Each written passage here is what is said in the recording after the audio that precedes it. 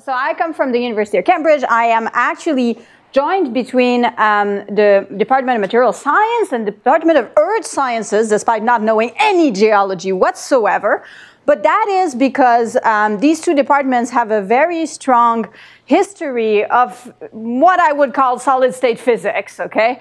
And they were looking in 2017 for someone that was going to be an assistant professor in multi-scale, multi-dimensional imaging of natural and synthetic material. And somehow, with my optical spectroscopy and electron microscopy background, I convinced them to hire me. And here I am, okay? So sort of 5 years later, I'm a professor now, and my title has slightly changed, and now they made it shorter. So it's just Professor of Synthetic and Natural Nanomaterials, because they wouldn't let me keep that large, long title anymore. But anyways, it's been nearly 5 years. My group has grown to what I like to call a steady state. We have a number of collaborators, and I've integrated with the UK and the Europe funding system. And what I'm going to tell you about today is a bit of a mishmash of different things we've been working on. And it's going to be really quite different than some of the talks you heard today, because I'm an actual experimentalist. I make samples, okay, and that might be a bit different than people who think a lot about data, and so I think there's a lot of synergy here. And if you'd like to talk further about how you can analyze my data, I'd be really keen. Okay, all right, but basically we are going to talk a little bit about plasmonic. What's a plasmonic? Very briefly, to sort of motivate a lot of the work that I do. We're going to talk about some of these magnesium structures.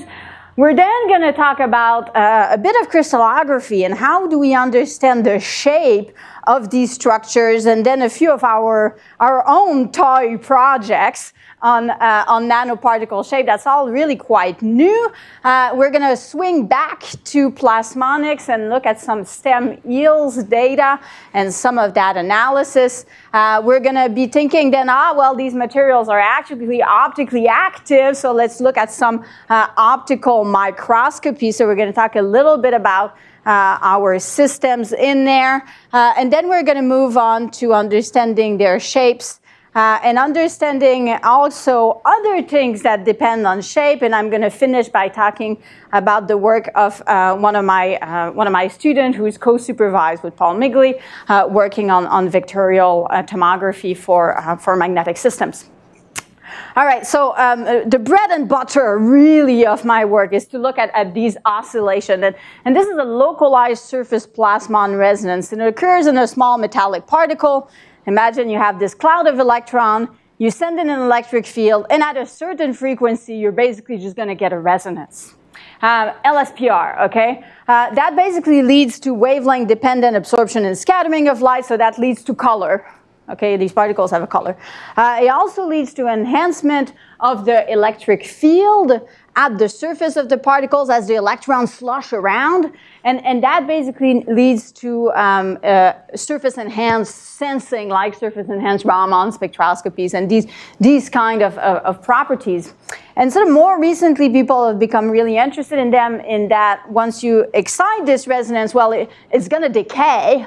And it can decay in a variety of ways, either by creating heat or creating sort of non-thermally equilibrated electron. And you basically think, aha, well, you can either kill cancer cells or drive chemical reactions and so on and so forth. Basically using these particles as antenna for light to then localize that energy of light at their surface. All right, so what I've been doing in Cambridge for the past sort of 4 years is say, well, look, people, you don't have to just work with gold and silver, and magnesium is a great plasmonic as well.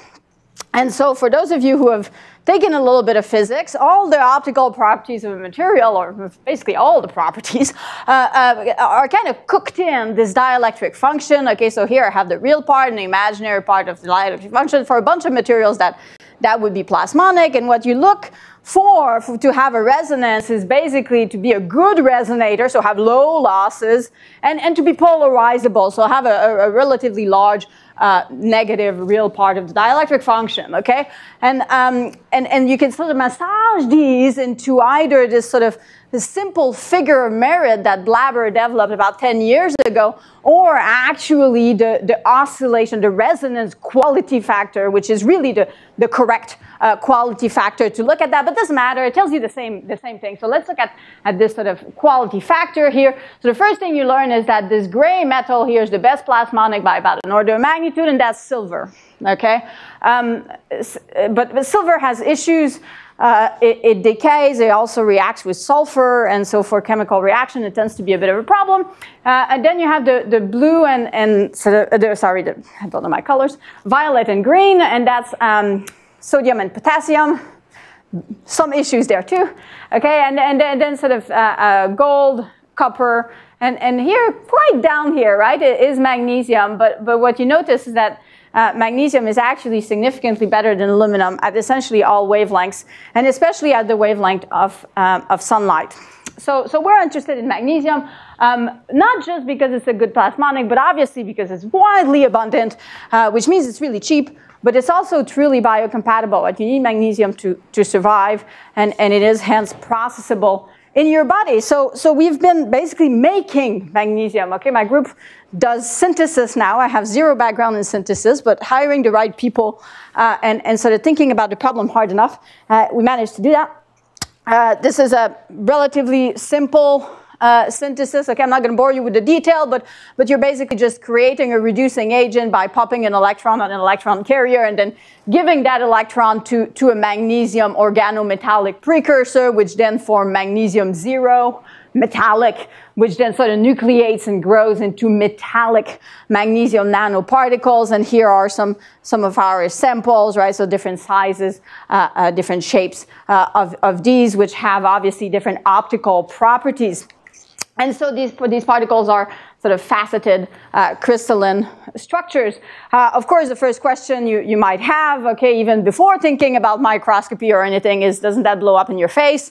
And obviously you might think of that given magnesium really wants to get rid of its electrons. But the reality is, in fact, that it creates an essentially protective oxide layer. And you know, we have to prove that every time we submit a paper, and prove it again and again every time we submit a paper. You imagine the reviewers' comments on oxide layer formation. And hence, we have tons and tons of data, and I really don't want to spend too much time on this data, but you know, we can do TEM, okay, and we can look at the oxide layer, and it's sort of, you know, they have bits of cubic MgO in, okay? Pretty simple stuff, sort of maybe less than 5, but more like 10 nanometer. We can, you know, obviously map these, the elemental distribution, right, with either DDS or EELs, and sort of line scan our way through an approximate, you know, oxide layer of maybe 10 nanometer. But one of the fun things that I'll come back to really a bit later is that magnesium has this very prominent bulk plasmon, which is rare in most metals. Most metals very damped, and so we can see a peak at 10.6, and we can literally immediately map where the metal is and convince ourselves that these particles are actually metallic. Okay. And obviously, we look at their stability. We can heat them up in air. Nothing happens until about 400 degrees. So, you know, pretty stable. We can leave them to dry on the bench, and, you know, a week or two later, come back, and there's still metallic magnesium. Okay, so I hope I convinced you that, you know, we're not making bombs here. Just don't mix them with water, okay? Because then the hydroxide takes over, and the hydroxide is actually soluble, and so on. Right. Okay, so we're making magnesium. We're interested in it because we think it's a great platform to do a number of plasmonic applications. But as we were sort of doing that, and this is really just since I moved to Cambridge, we've been asking ourselves what are the shapes that are made by magnesium. And if you sort of scratch your head back to sort of the understanding of shape, to, you know, all the way to 1901, to Wulff, you can find that basically the shape of a crystal, whether it's a nanoscale crystal or a large macroscopic crystal, is basically dictated by, first of all, its crystal structure, which dictate the different relative orientations of the plane. Then the twinning, which dictate how many crystal lights are basically stuck together, and finally by the surface energy or growth velocity, which is our way of saying sort of a kinetic growth of the relative crystal facet. And so in the FCC structures, okay, so if you're, or in a cubic structure, if the facets 1, 0, 0 has low energy, you get a cube. If the facets 1, 1, 1 has low energy, you get an octahedron. Okay, I say we're all pretty familiar with that. Not sure. Some of us are pretty familiar with that, okay? And then you can sort of work your way through the different models, and basically what you're saying is just a two-dimensional projection model, is that either the surface energy in a thermodynamic way or the surface growth velocity will then be, well, the amount of the length of that vector will be proportional to this, and so the longer the vector, the less the facet will be expressed. And you can basically build a model by putting a twin plane as well and reflecting along this twin plane and doing this same kind of thing. And in the FCC system, what you get are either sort of singly twin structures or five-fold twin structure. We know that FCC, for instance, folds along the 1, 1, 1. And we've worked a lot on this. We actually have a graphical user interface. This is from what seems like a million years ago, from 2019. And you just sort of input your parameter and get a nice shape. I'm not going to say too much more about this graphical user interface, except that it's not really to make funny shapes. It's actually to export this funny shape as an array of dipole, onto which then you can do simulations. That's really why we built this. And so we know very well what's in FCC, but really we started being interested in magnesium and into all sorts of other compositions. And it turns out the world is not just FCC. There's only maybe a quarter of the elements that crystallize in FCC, and hexagonal cubic and body center cubic are really quite important. So magnesium is, unlike basically every plasmonic material, is a hexagonal close packed material. It's not FCC. And so the single crystals are basically these hexagonal pyramids, okay, with the basal close packed plane expressed predominantly on these facets. Well, that's easy enough to understand. But then as we looked at our reaction mixtures, we saw a variety of different shapes that we really did not understand. And it's clear that this is a twin shape, right? And then so we started investigating, okay, well, if we start tilting this, like what does it actually look like? Well, it's kind of a folded shape, and in an SEM, it gives you a bit of a 3D view. We did a whole bunch of tomographic reconstruction. It's a bit messy because there's an oxide layer. It's not the same density, so it leads to these sort of pretty wobbly facet, but you can still see the folding angle going on here. And it turns out, twinning in hexagonal close-packed nanostructures was not known up to this point. No one knew which planes they would twin on or what structure they would get. And so we sort of thought back about the actual crystallography and looked at the densely packed plane that could potentially be twins, and indeed can be twin in the bulk. And this is a lot more complicated than in FCC, because HCP has 7 planes that can lead to twinning, okay?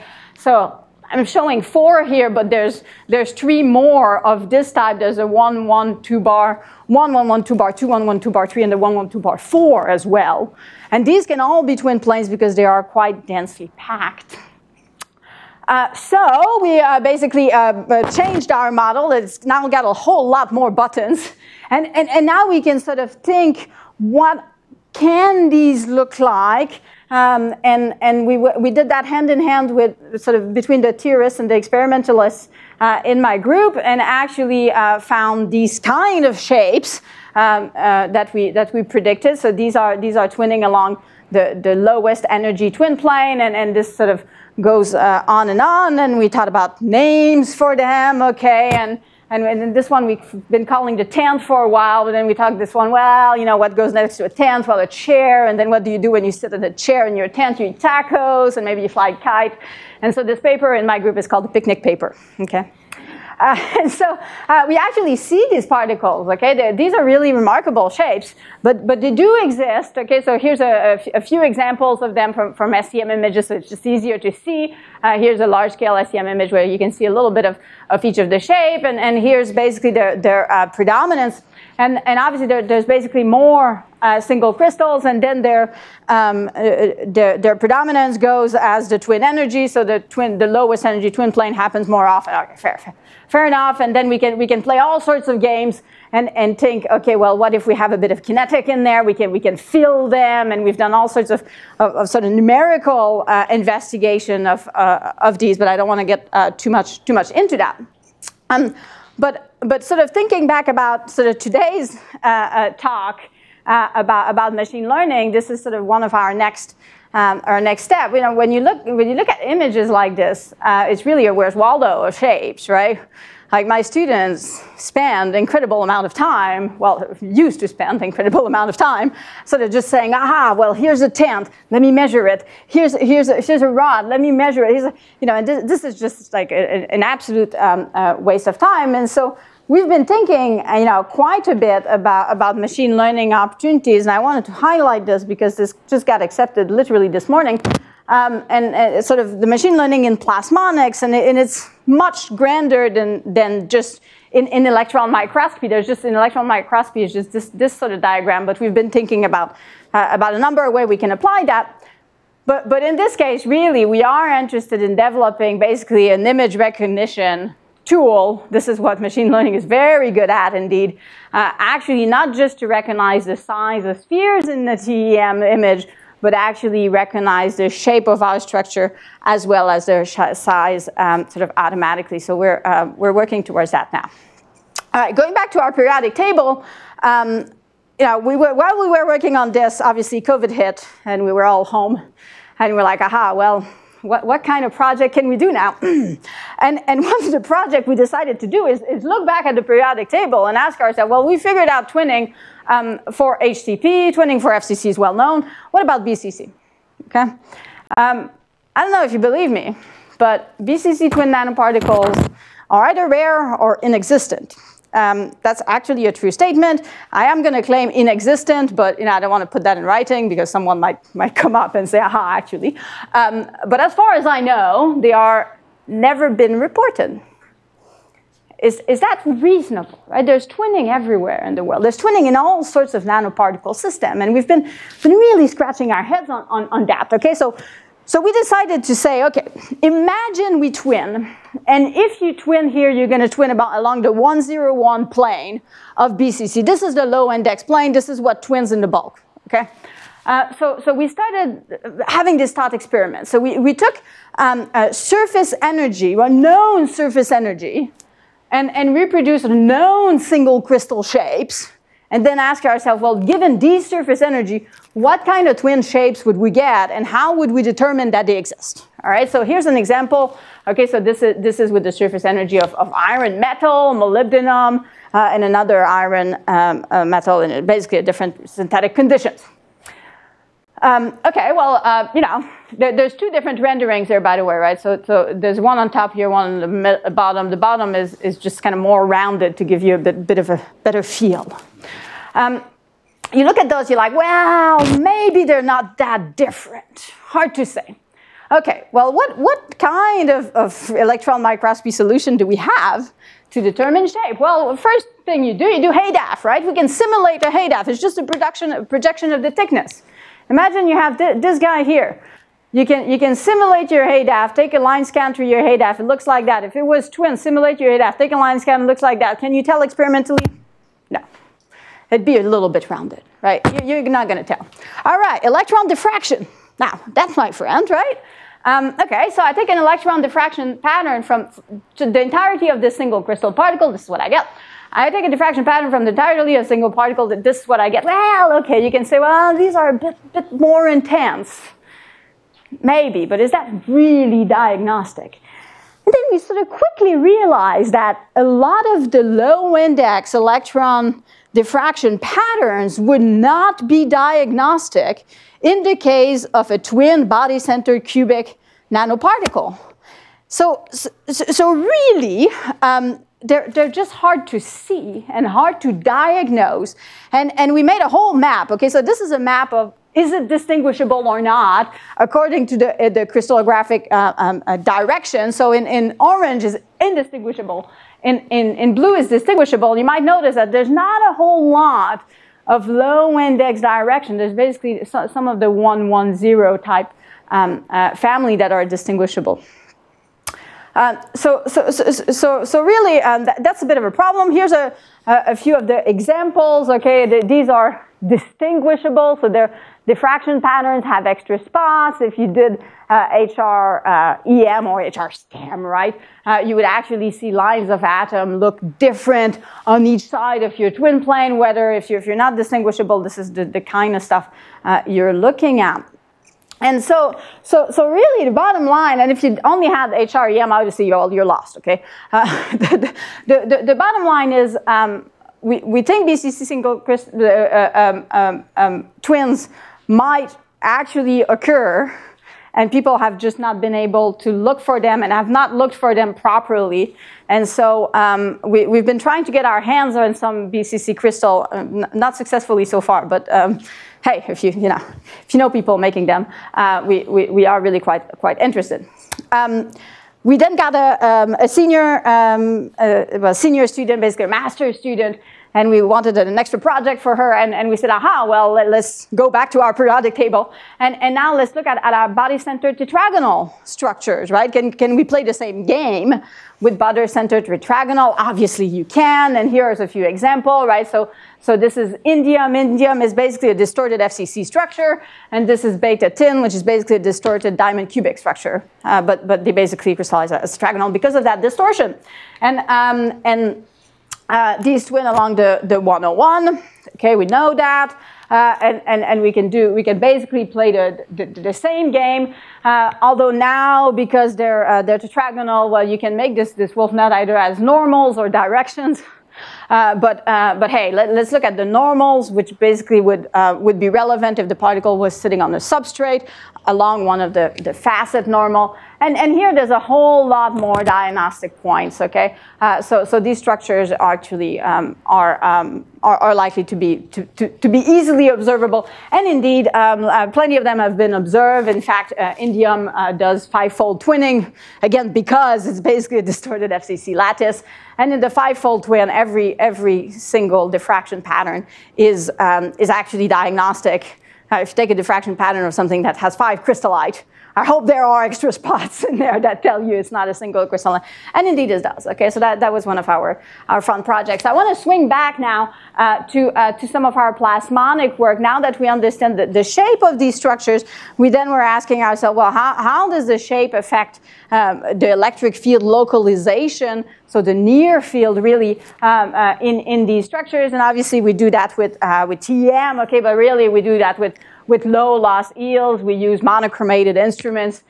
We go to a bunch of places to do that. Most recently, we've gone to SuperSTEM with Quentin Ramas and his neon, which works really, really wonderfully. Okay, you all know this, obviously, the yields probability and so on. I'm not going to spend too much time on that. Okay, so basically, in our case, we look really at the low loss. Okay, sort of 0 to sort of 15 EV. And if you're away from a nanoparticle, you're seeing the tail of the zero loss peak. If you're near a nanoparticle, you see some wobbles. Okay, and the game is to fit the wobbles. That's basically just it. Okay, and we've been fitting a lot of wobbles, and this is work that I've done at Rice before I left. And now I guess my successor at Rice is going to be talking tomorrow, presumably not about stem eels, but about stuff done on the same microscope. And this is all not on magnesium. So when I moved to Cambridge, we got interested in magnesium, and these are the kind of wobbles. So again, right, so we have this amazing sort of peak of magnesium metal that tells us exactly where the metal is. And then we have all these plasmon modes And this is just a, you know, a three-dimensional data cube that we need to extract the modes of. And you know, a lot in the past, what we had done, at least when I was in Cambridge, is this business of non-negative matrix factorization, right? It's sort of basically PCA, glorified PCA, okay? And if you do that on these structures, or at least in the hexagon, this is a giant failure, because what you end up with is something unphysical, because you have to relearn physics. Okay, and what you end up in, I just want to point your attention to the blue mode here. So you basically have a machine learning, okay, algorithm. Let's not get too excited by that. That gets modes that have two peaks. And obviously, we know this is unrealistic. Okay, so here's an example of where, you know, if you're going to fit modes of any type, you should just find a way to actually put shapes that we know from physics. So, you know, scrap that. You could obviously do sort of basically FTEM, right? Look at sort of slices. This is actually a giant failure when modes overlap. And you really need to know what the answer is before you tackle the problem. So this is just not working. And so, you know, we do something very dumb, which is basically a global Gaussian fitting, okay? But, you know, it does work beautifully, and I would hope that we could do something less dumb in the future, okay? But basically, you can fit each of your peak, fit that width, the position, blah, blah, blah, and then sort of extract where you get that loss probability in your map, and you see something like this, okay? This is old data by now, but a number of modes. This is a donut mode, okay? You know, a tip mode and an edge mode, and if you're an experimentalist like me, well, you call this a donut mode forever. But if you have access to excellent theorists, they tell you, well, Emily, this is what it should look like, and it's a dipole, okay? Very simple, dipole resonance. The second mode is actually two modes sort of on top of each other. They're not really strictly degenerate, but they have such close energy, and these modes are so broad that actually you can't like untangle them. You can on different size particles at some point. And then you get this, okay, we've not done that just for one particle, we've done this for many of them, and then really can start to extract relationships.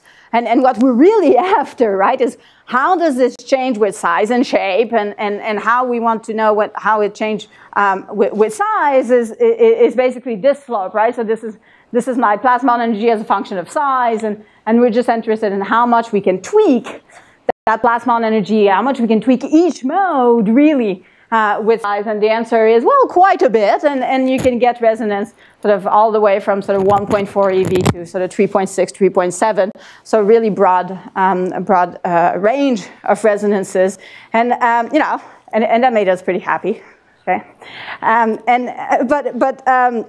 but in reality, of course, they're not all hexagons, and so we became interested in the modes in the lower symmetry shape. So this is a tent, right? It's twin, but it really is just a folded hexagon that's a little bit longer. So you're just breaking the symmetry. You still have a dipole, but it now basically breaks into two. You still have quadrupole-like modes and so on, but you really can't call them quadrupole at some point. And so we developed this basically this node sort of notation, right? So how many nodes along which directions you're getting, and again we can call up the theorists to do calculations and match that with our experimental data.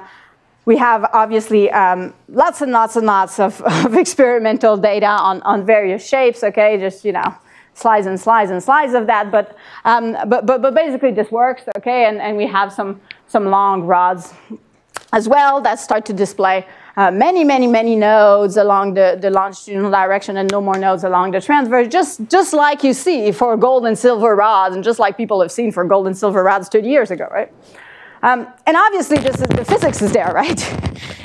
This is just telling you that basically the frequency of a resonance is a function of the number of nodes you have along the length of one of the dimension plus the number of nodes you have over the length of the other dimension, right? And if you plot that, and actually this is just a plot of this here, where my bands are a plot of this, and then you can look at the relative energy of these as a function of the relative length versus width, and it matches, obviously, what we are seeing, okay? Turns out, Maxwell's equations are right, okay? And all of these resonance equations are right. We've been increasingly interested in different shapes, of course. So these are basically the folded hexagons. So this is one of the sets of the twinning plane, but you can twin along another set that gives you these kites shapes with much more pronounced sort of tips. And we've been interested in looking at what modes these would have, right? So here's an example, okay? I'm not going to spend too much time on that. It just displays another set of mode. And we've looked in the literature, and some papers, well, not one paper from the 70s, basically reports some field structures without saying much about them. But we've also looked at sort of numerically how these would resonate, and basically to understand what the effect of the filling and the effect of the folding angle is on these truly three-dimensional structures. So here's an example of the effect of the angle. So this is all numerical. Well, this is not yields. We would like to get yields, but obviously some of the geometry of excitation is not necessarily possible.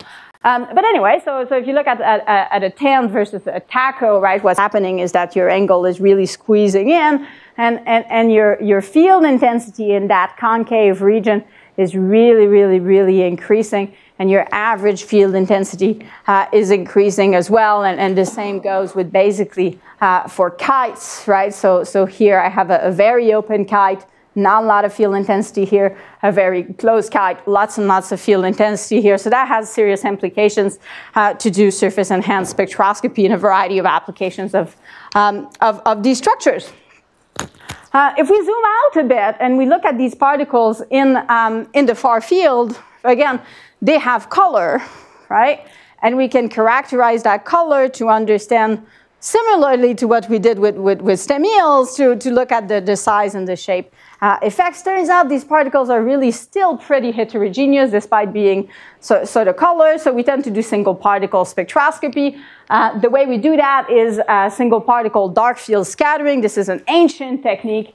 It works like charm, though. You're basically sending in a cone, a hollow cone of light, and you're just collecting the light that's scattered, and you're rejecting the light that is transmitted, and what you get is a picture with little blobs. The diffraction limited spots, you can detect these, okay? We've built a number of setups, nothing that unusual here. So we do lots of hyperspectral in that, and what we do is basically push broom hyperspectral, right? So we're sending this light to our spectrometer. We have a slit here, and we're recording an X position as a function of wavelength, and then we're building our data cube by basically scanning our image in push broom, building our three-dimensional data set. Okay, this is really pretty straightforward. I'm going to skip a little bit over the next slide, but we can do this in a variety of configurations. We wrote a paper about this as I was leaving the RISE. You can do dark field scattering, transmittance, and so on. We used to have that. When I was at RISE, we wrote that in LabVIEW. Good joke, right? Everyone's, yeah, well, I didn't know what I was getting myself into, so we moved all of that to Python in 2019, and we're very happy now, okay? Turns out, LabVIEW. Okay, and with that, what you get is really a lot of statistics, okay? You can't take 1,000 stem eels data set, but you can totally take it. Well, Brian's like, yes, I can. I can't. That's the. But you can totally take 1,000 scattering spectra from nanoparticle and sort of correlate them with their size and shape. And it's noisy data because these particles are a little bit oxidized and it's hard to see in SEM. But you get kind of the gist. And obviously you can do a polarization in this as well, and sort of point out to what is an elongated structure versus what's not an elongated structure. I don't have data to show you on magnesium, but we've done this with silver gold rods, and everyone has done this with silver gold rod, right? We did not invent this at all.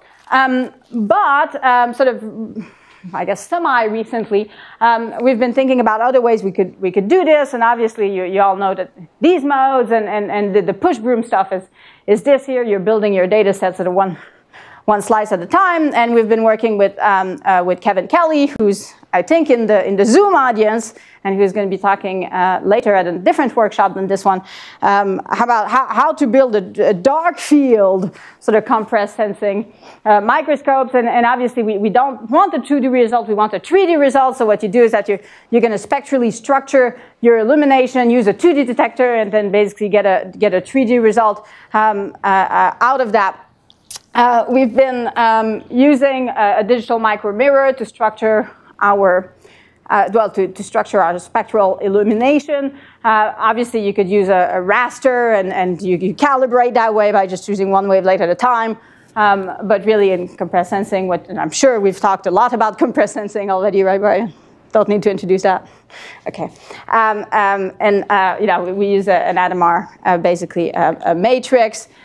Here's the setup. It's very, very, very simple, okay, but it costs a tenth of what the push broom setup costs, okay. So you're basically here seeing our light in our DMD, and we're going to come back, right, to a focusing lens, to a diffraction grating back here, and then we're going into our dark field condenser.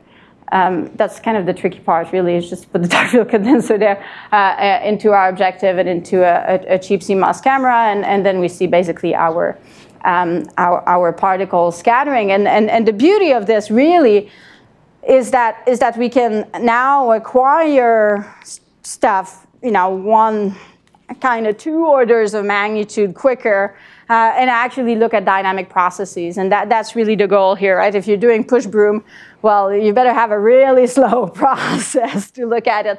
But in compressed sensing, you can actually look at dynamic processes, and we are interested a lot in these with magnesium. My student George has played with this setup a bit. Okay, so here are some spectra. It doesn't really matter. He's looked at the effect of noise, right? So which knob should you turn? Which knob should you not turn? But basically, it's a bit of as you all know, of a finding the balance between basically a sort of bit depth and dynamic range, and we've worked on that. We have a short paper on that, but really the big results are by Kevin, and he's got a recent paper in JFISCMC basically on a much bigger version of this setup that he has in his lab. And so if you want to know more about that, well, we can talk later, but also look at that paper. Okay, so how long do I have, Colin? Like? You've got a lot of time. A lot of time. 13. 13 minutes. Jeez. I spoke too fast.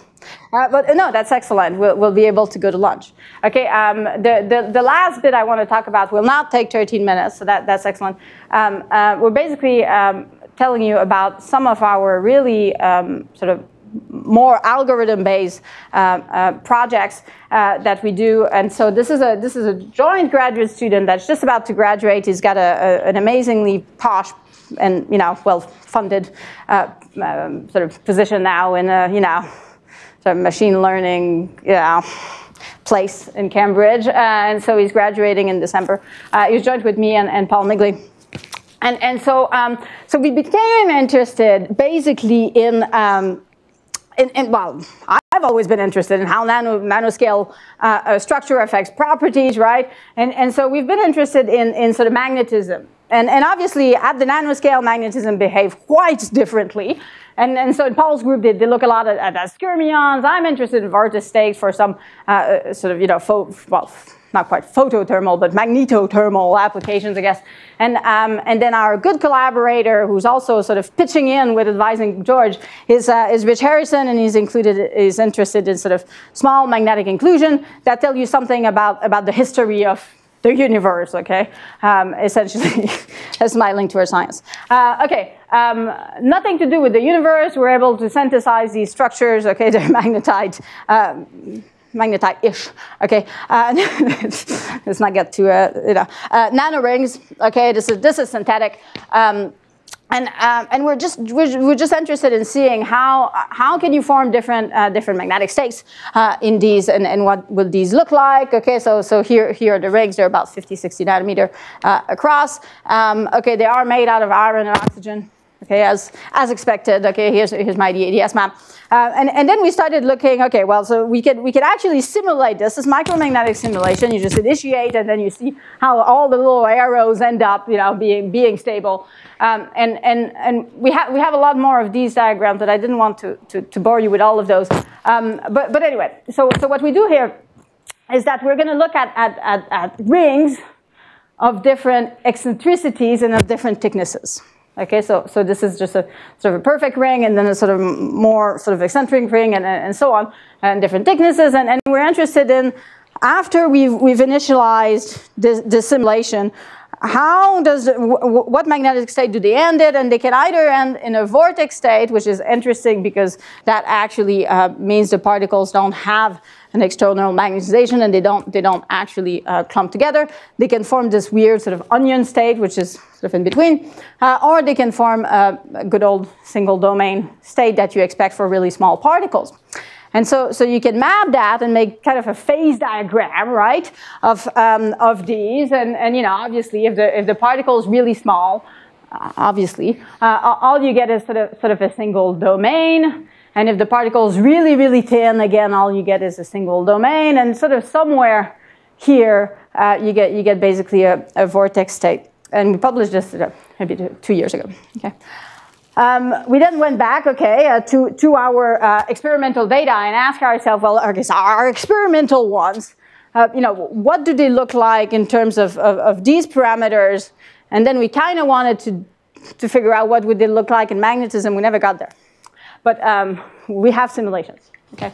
And so we did some electron tomography on those, found a few interesting shapes, okay? So here's 3 examples of shapes, and ask ourselves, well, if these were ideal shapes, right? The ideal thickness and so on, where would they lie in our phase diagram? And they would lie here, and you'd expect them to be single domain. But then when you run the micromagnetic simulation with the actual tomographic imperfect shape, what you find is that they're not all single domain. Okay, so this one's just nearly single domain, but this one definitely is a vortex state, despite the fact that if it were to be ideal, it wouldn't be.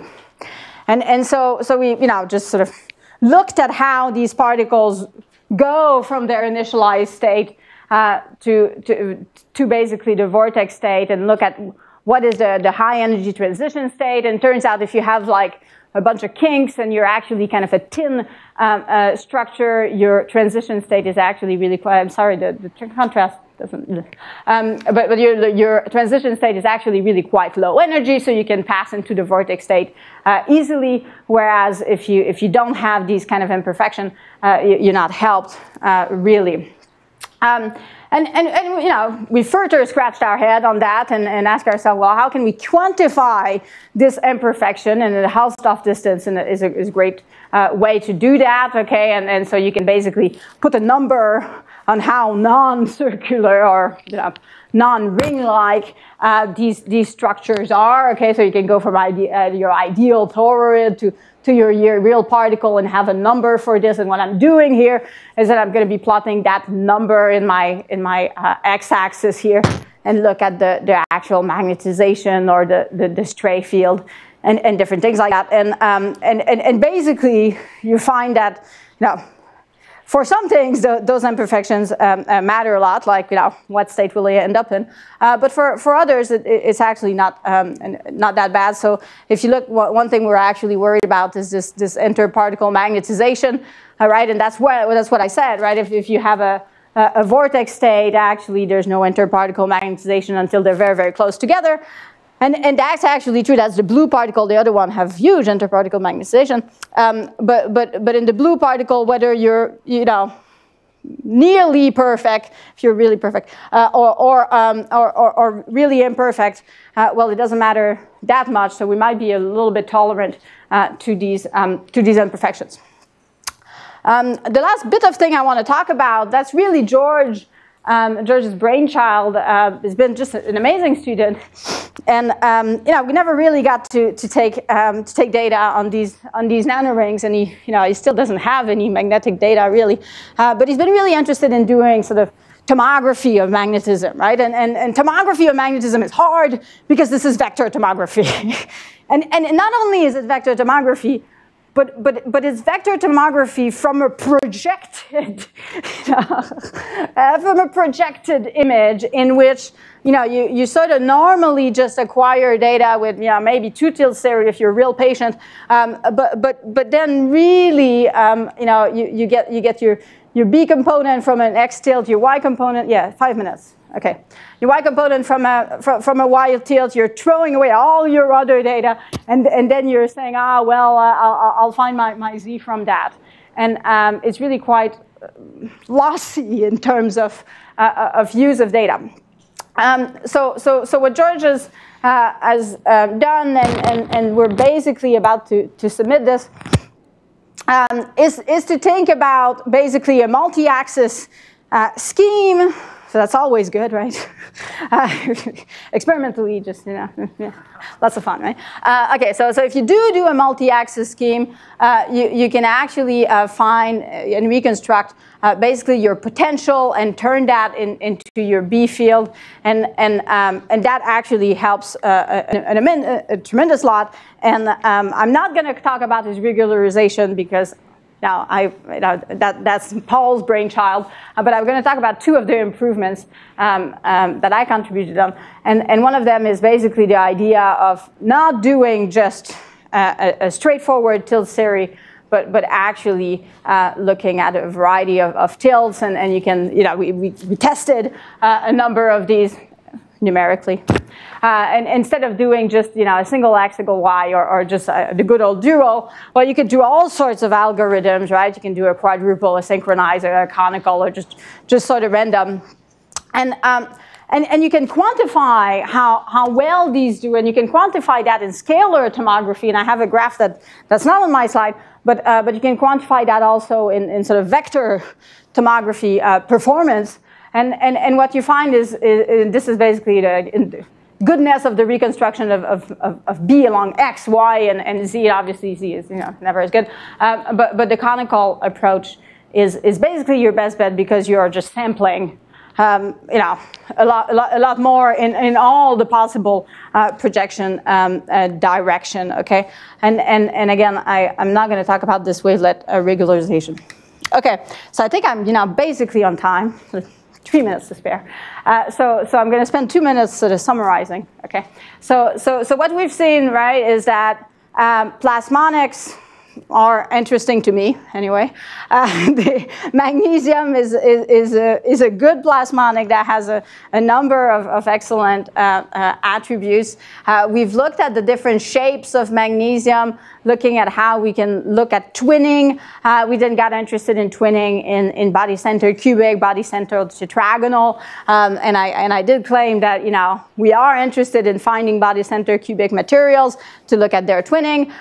We then went back and looked at a lot of stem yields that we do on these structures. This is really the key to understanding what kind of shape, what kind of modes there are there. You can't get that from the far field, so the near field is really your friend in finding that. But hey, we're also interested in the far field because in reality, this is how we are actually exciting our structures, and I showed you a few of the experimental setups that we use to do this far field. Didn't go too far in the detail of the actual data, but hey, and then we finished by talking about some tomography reconstruction, and I'm just going to end there and take any questions you might have.